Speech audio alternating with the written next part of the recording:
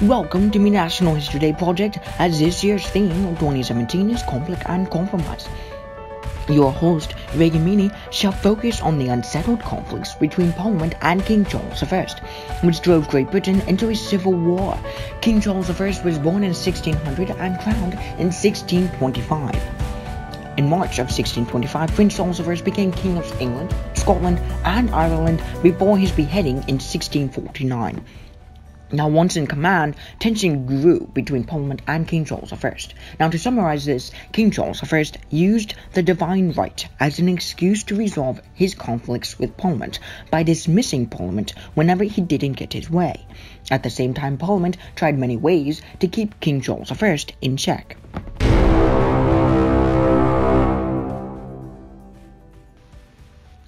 Now, in 1623, Prince Charles I and the Duke of Birmingham went to Spain for marriage negotiations. However, Prince Charles I didn't want to get married to a Spaniard, so the negotiations failed, and instead Prince Charles I arranged the marriage for him and Henrietta Maria of France. Furthermore, Princess Henrietta Maria is Catholic, and the Church of England is Protestant. Thus, the marriage is a threat to the Protestant Reformation and the Church of England.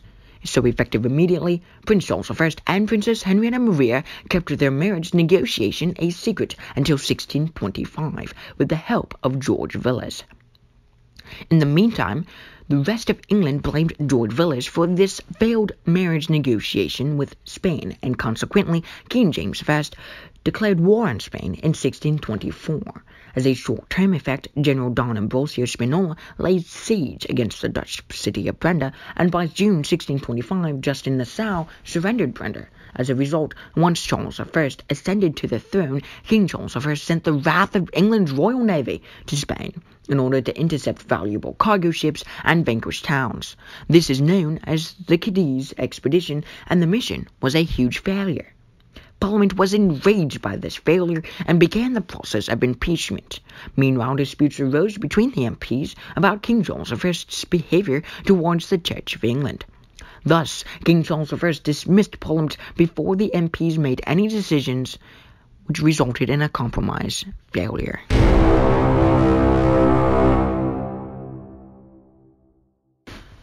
Now forced to bring Parliament back, King Charles I needed funds for his war with the Spaniards. However, Parliament refused. Therefore, King Charles I dismissed that Parliament and just made a brand new one. In 1626, King Charles I started enforcing an but forgotten law called the Distraint of Knighthood. King Charles I fined those who did not obey this law that no one actually knew existed, while also ignoring the cries of Parliament. Now, Parliament, wanting to gain a leash on this king, did vote to grant a subsidy of £140,000. Moreover, the House of Commons agreed to allow the king to collect tonnage and poundage, but only for a period of 1 year. In this manner, the House of Commons tried to keep a check on Charles's power by enforcing him to seek the renewal of a grant/subsidy each year.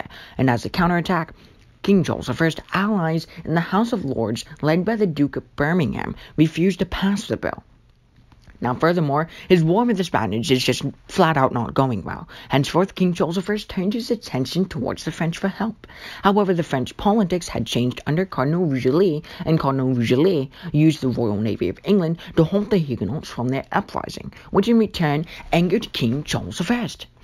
So by June 1626, King Charles I sent Walter Montagu to France to organize a French rebellion. The plan was to send an English fleet to encourage the rebellion. Now, King Charles I attempted to send 2 waves of fleets to relieve La Rochelle, but the bloody frogs had set up a blockade around La Rochelle, and the Huguenots lost stronghold. So English ships could not break through the blockade, and this battle is known as the Siege of La Rochelle, and it too is gutted. Now, King Charles I still needed more money, and he looked towards Parliament to grant him the funds to wage his war. However, Parliament, still trying to reduce King Charles I's power, granted him more money, on the occasion of King Charles I signing the Petition of Right of 1628, restricting King Charles I's power.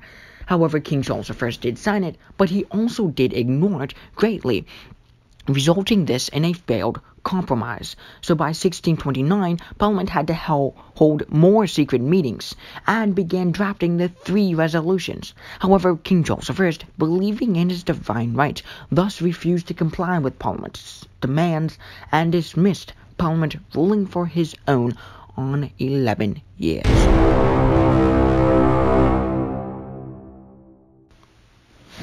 King Charles I reintroduced a feudal tax in 1635, known as the ship money, which was illegal, by the way. As a result, many resisted to pay this tax, and King Charles I just threw him in prison, who didn't pay, of course. During his 11-year rule, which is also known as the 11-year tyranny, King Charles I started changing the Church of England to be more traditional, like Catholicism.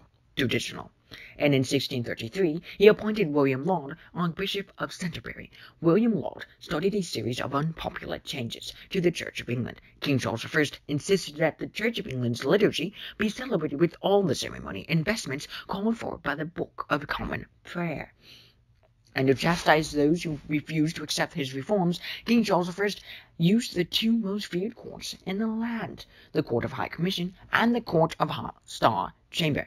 The Court of High Commission could basically say an individual was guilty, whether or not they did anything wrong at all, while the Court of Star Chamber could inflict any punishment whatsoever, including torture, with the sole exception of death. As a result, this caused major conflicts with the Scots, which triggered the Bishops' Wars. Multiple wars. To subdue the Scots, King Charles I needed more money. Therefore, he recalled Parliament in April 1640. Now, King Charles I asked to get a subsidy to smother the Scottish uprising, and the House of Commons agreed to allow King Charles I to raise funds for a war, but Parliament demanded the discussion of various abuses of power. Neither side gave ground on this matter, and eventually Parliament was dismissed 3 weeks later. Thus, Parliament became known as the Short Parliament. In the meantime, King Charles I attempted to defeat the Scots on his own, but failed miserably. The Second Bishops' War ended in October 1640 with the Treaty of Ripon, which required the king to pay the expenses of the Scottish army. Now, King Charles I made a desperate move, summoning the Magnum Concilium. King Charles I summoned another parliament, in which he, in contrast with its predecessor, became known as the Long Parliament. Now, this is where it gets interesting.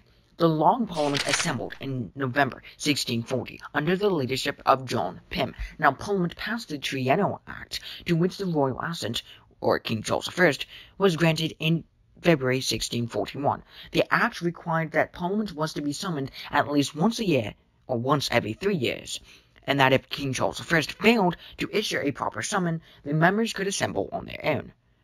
However, Parliament moved on, and in May, Parliament proposed an even far more reaching act, which provided that Parliament could not be dissolved without its own consent. So without delay, King Charles I started compromising, and he agreed to bills of attainder, authorizing the executions of Thomas Wentworth and William Laud. Furthermore, ship money, fines in the distraint of knighthood, and forced loans were declared unlawful. And lastly, the hated courts of Star Chamber and High Commission were finally abolished. However, Parliament was not done scrutinizing King Charles I, so Parliament intended to impeach Henrietta Maria.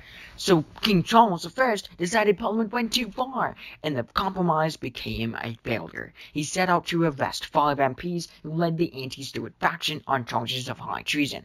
Consequently, Henrietta Maria made the mistake of informing a friend, who in turn alerted Parliament.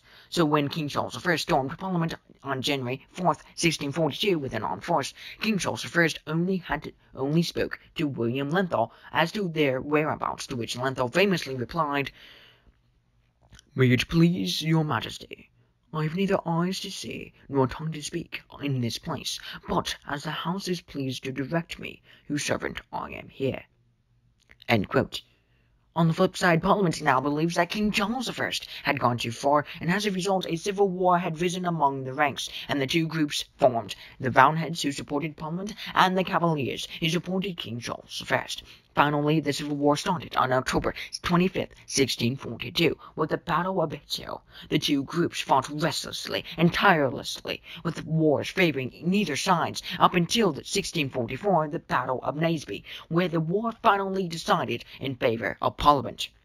So legend has it that King Charles I went to the Scots to try to get them to invade England, more so the Roundheads. Now this is an act of treason, but nevertheless, in 1648, King Charles I was captured and Parliament tried to reason with King Charles I again, but King Charles I believed in his divine rights and refused to compromise. As a result, on January 30th, 1649, King Charles I was beheaded, in which his last words were, "Death is not terrible to me. I bless God, I am prepared."